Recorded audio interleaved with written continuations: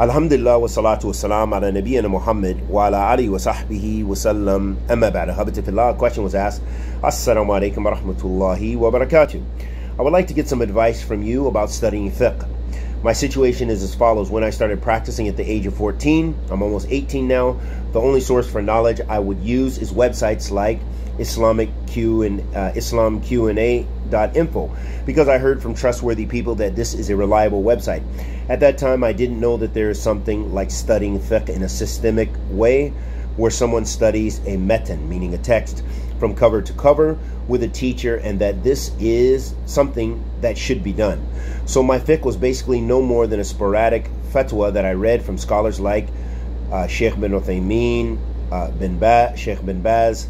That means that the opinions I adopted in acts of worship, for example, often weren't confined to a particular madhab, and sometimes I would read about many different opinions with different proofs and evidences, and as a layman, I had difficulties choosing which one to follow. Now I realize why everyone is saying that the layman shouldn't dive into ikhtilaf in the beginning. I can read Arabic, but I can't speak Arabic, and the masajid in my locality, a German city, do not follow a particular madhab. Rather, they incline to the views of Sheikh Al-Albani, rahimahullah ta'ala, but they don't give any classes. I do know about some online resources like, for example, your channel, or Hadith Disciple, or Ask Huda, or Knowledge College from the brothers in the UK like Ustadh Abu Taymiyyah and others. To conclude, I would love to get some advice on how to empty my cup, as Mufti Ibn Munir would say, in order to study, and what to do in the situation. May Allah Azza wa Jal bless you, keep you firm upon Islam, and enter you into Jannah. Ameen wa iyyakum. So first and foremost, as you mentioned and come to realize that fiqh, you need to study fiqh, and you need to go through matun, you need to go through text.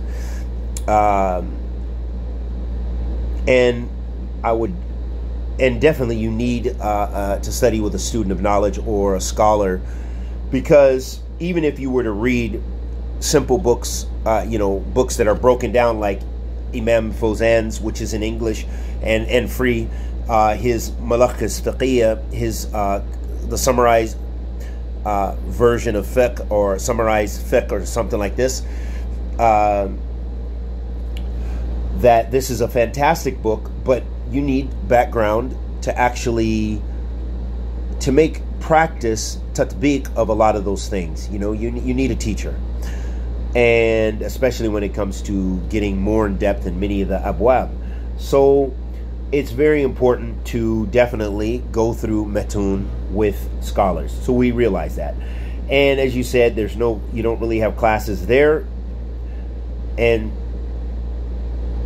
this brings up a very important point, and this is in relation to studying our deen in general, because not just in fiqh, but many people, they have, in the West, have built their religion from cutting and pasting from fatwa, and even in issues of aqeedah and methodology, that people are not grounded because they don't study the text, they don't sit in durus, they don't benefit from lectures and stuff like this. So they've just depended upon websites that just gave them a statement, and they took that statement. And then the worst part about it, it's not bad that they took those statements, because maybe they're trustworthy websites that have good statements and good translations from the ulama and what have you, but it's their tatbiq.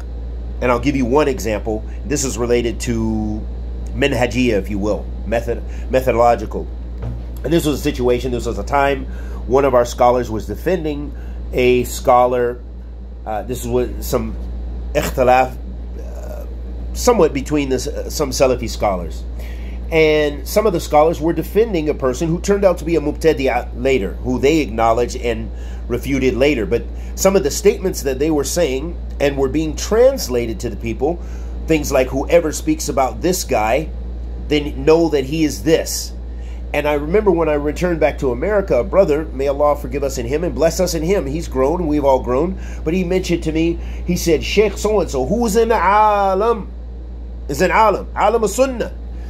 He said, Sheikh so-and-so, he spoke ill about this other sheikh who alhamdulillah, Allah protected me from his harm, and I saw that early, that, you know, he was kind of extreme. And as they classify him now, some of the scholars say he's Haddadiyya. Anyway, he's Haddadi.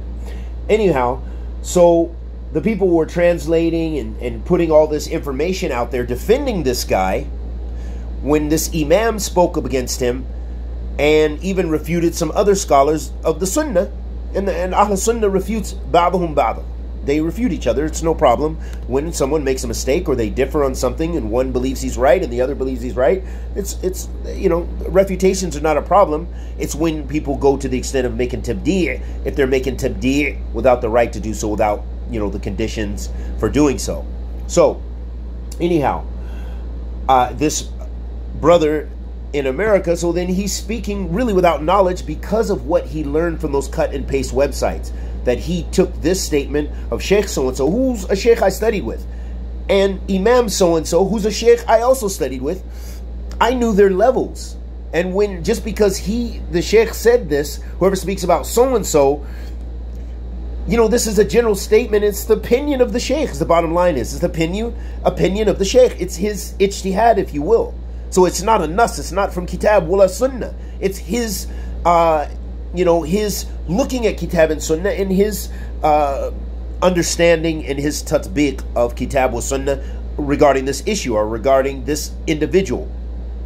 So he was praising this other scholar, and this brother who wasn't really even a student of knowledge then said, Sheikh so-and-so, who's an alim, who's a jabal, a mountain, you know, he's like this because Sheikh so-and-so said. And I said, subhanallah, where's this? Sheikh so-and-so, from my recollection, is even a student of that alim you just criticized. So anyhow, the point being, Ahabati fillah, is be careful of cut and paste. And that this goes with fatwa, that you can't build your religion on fatwa.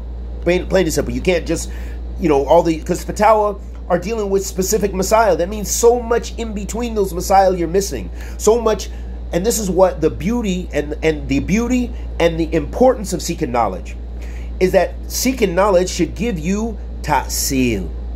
And when it comes to different issues, it should give you ta'sil al-masail.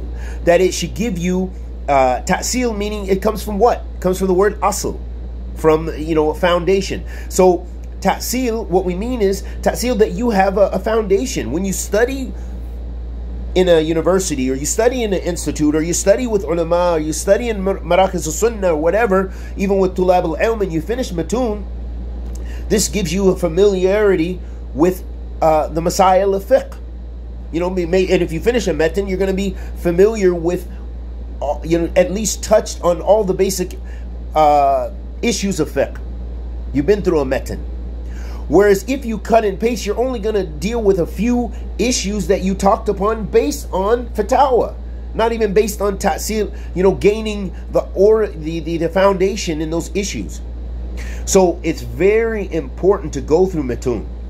Now, as you mentioned, going through those YouTube channels, that's fantastic. And I know Hadith Disciple, I think he's finished some books and you know, in Bulugh al-Maram and things like this. So you can gain a lot of benefit from those. And I know the brothers in Philly that have the Muslim Family Center, they're doing some durus right now, mashallah, starting in fiqh, in Tahara, and the other abwab. So they're doing stuff. Sheikh Tahir and all the brothers, Sheikh Ali Davis, Abu Sajid, and others. So they're doing some real positive, and Hanif. So they're doing some good work, and I would advise to benefit from there. So, but you need, and what the brothers are doing in the UK as well. And I know there's many others that I've missed that are there in Philly, that are there in Jersey, that are all around the world.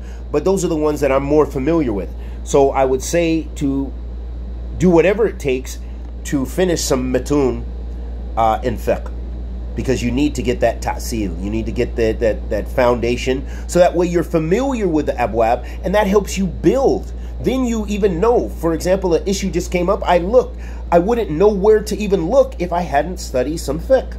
Yeah, I wouldn't even know which bab, you know, how can I find this? I'm looking at the fatwa of Sheikh so-and-so, Sheikh bin Baz, Sheikh bin Uthaymeen, Sheikh Jibreen, Sheikh whoever, Sheikh Abdul Mahsan al-Abad, Imam Fawzan, whoever.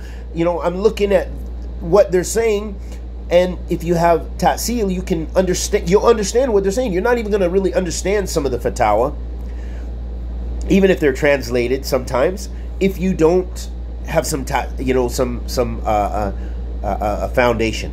So it's very important to study fiqh, study some matun, and we ask Allah the Almighty to accept our good and forgive our evil. Anything I said that was correct, anything I said that was incorrect was from myself and the shaitan.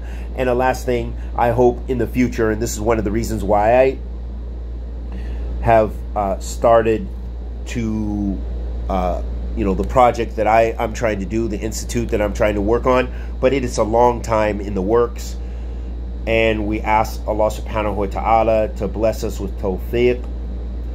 Wa sallallahu wa sallam ala nabiyyina Muhammad.